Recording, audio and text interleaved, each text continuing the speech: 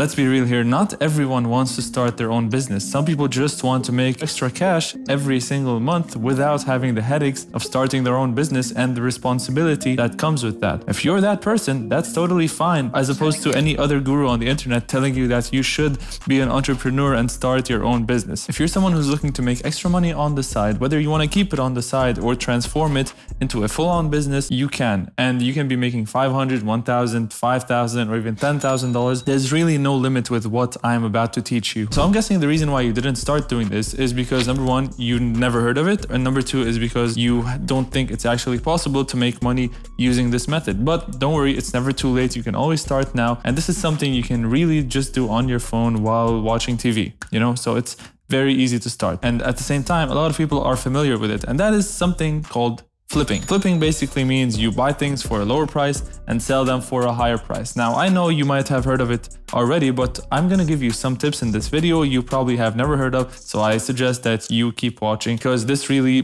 changed the game for me. I've talked about how at one point I quit my job and I didn't have enough money to pay for rent, and this really helped me pay for my rent for the next few months until I got my situation sorted, and it also helped me make even more money to not just cover rent, but to cover other expenses as well. I know on the internet this doesn't sound awesome, but it is real life after all, and this is something that we're all facing, and hopefully this video can help you achieve what you are trying to achieve. So how do you start with flipping? Well, we've all heard of eBay, we've all heard of Facebook Marketplace. Now, I have to mention this as a side note before I proceed. If you're someone who's not living in the US, because it's probably easiest to do this in the US because of Facebook Marketplace, eBay, the ease of just buying things online here. There's many countries out there where you don't have access to credit cards, where the banking system is a nightmare and it's very hard for you to buy anything online, but that does not mean it's not possible. I personally know a friend who lives in a country where he doesn't have access to a credit card and the banking system is useless, and he still managed to buy electronics off of eBay and sell them and make $400-$500 profits per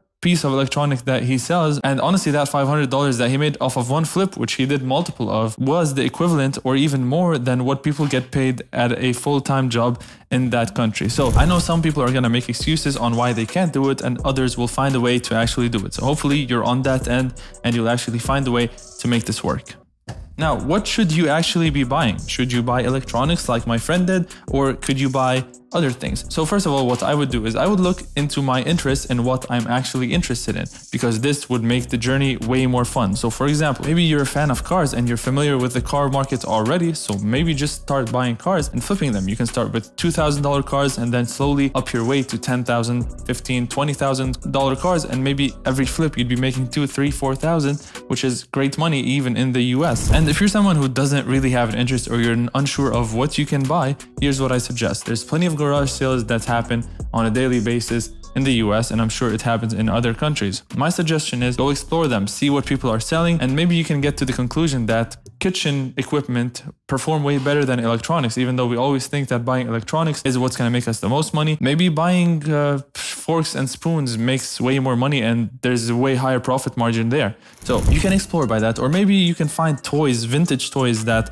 you can buy for $5 and sell for $50, and you can find 200 of them laying in a box. Gary Vee loves that, I know, but personally I would look into more expensive items if you have the budget for that. If not, then that's totally fine. You can start literally anywhere. I remember I found a whole box of tennis rackets. There was at least for $50 and I sold each for at least $20. So this was a pretty good flip, I would say. So you'd be surprised on what you can find, but ideally you would want to find a market you're actually interested in and somewhat familiar with, because this would make your process so much more enjoyable and so much more fun. Now, going back to the example of flipping more expensive items, let's give an example of you buying an iPhone for $800 and managing to flip it for $1,000 and making a $200 profit, versus buying a car for $50,000 and selling it for $55,000. Obviously, it's more risk to buy the car for $50,000, but also if you do that flip once every 2 months, this is $2,500 per month just off of one flip. Again, I know there's risk to it, but sometimes more risk equals more reward. Guys, real quick, if you're enjoying this video, please make sure you like it, subscribe to this channel. Now back to the video. Now that you have an idea of how to identify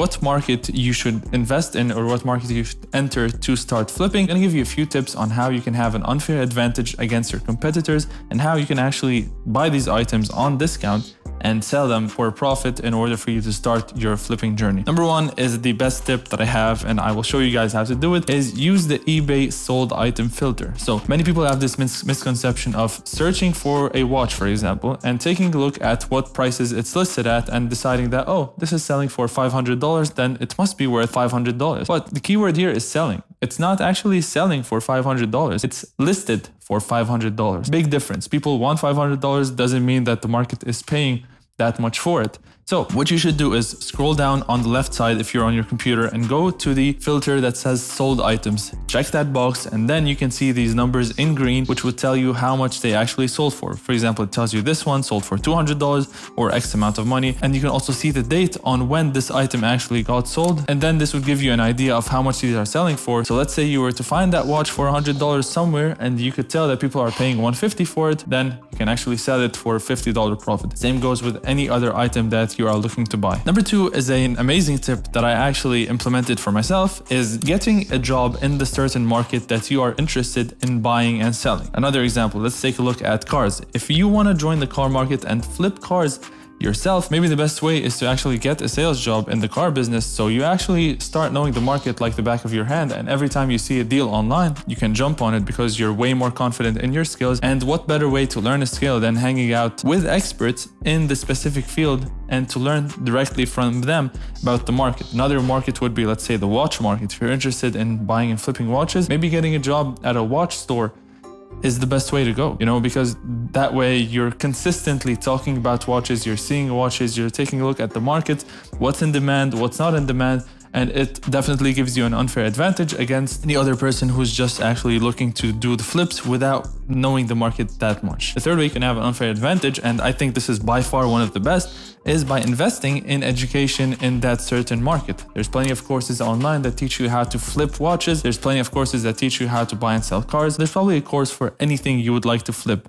And I think this is definitely underutilized, because if you think about it, let's say you buy a $2,000 course for how to flip watches. One watch you buy can actually make you that money back and more. So don't underestimate the power of you investing in online courses. Now, please don't expect to buy a course and instantly become a millionaire, because that's not how it works. We never go to college, take one Spanish course and think we're going to be fluent in Spanish the next day. It's not how it works. It takes time, it takes practice, it takes learning and failing and learning again until you get to that point. And the fourth way you can have an unfair advantage in flipping is investing in software. There are plenty of softwares out there to buy anything. It could be a Chrome extension, it could be a software that gives you what's a fair price to buy this car or that watch or anything. Look for them, you can find them online. Nowadays, if you don't have software, you are really playing at a disadvantage and you're operating at a way slower rate than any person with software would. For example, let's say you have a Google extension that shows you that this watch is at a good price and a fair price to buy this watch would be X amount of money. While someone else is going to have to take a look at this watch, look for it on eBay and take a look at how much it's selling for, while you have a plugin that already factors in all the market data and shows you if this is a good price or not. This is one of many examples I could give about how software can give you an advantage in something like that. So do not underestimate this. Now, obviously, if you're a beginner, just start before buying these courses. Just try to start before buying the softwares, because obviously you need to start making money with this before you decide that you want to invest any more money into it. So start with this, then maybe invest in education, then invest in software, and slowly but surely you will build your arsenal in order to be able to really make this as something that would generate you enough money that if one day you want to make it your business, you can. And if you want to keep it on the side and still have a stable income from your job, that's totally fine as well. Now, don't get me wrong, I definitely want as many people as possible to start their own business and to be able to actually have control over their own time. But the truth of the matter is, not everyone wants to do that. Not everyone is interested in that. And I totally get it. It doesn't have to be that way at all. But in my opinion, this is an alternative that could be as good as having your own business, and it doesn't come with all the responsibilities and all the employees you have to pay. Just you doing your own thing, making money on the side and killing it.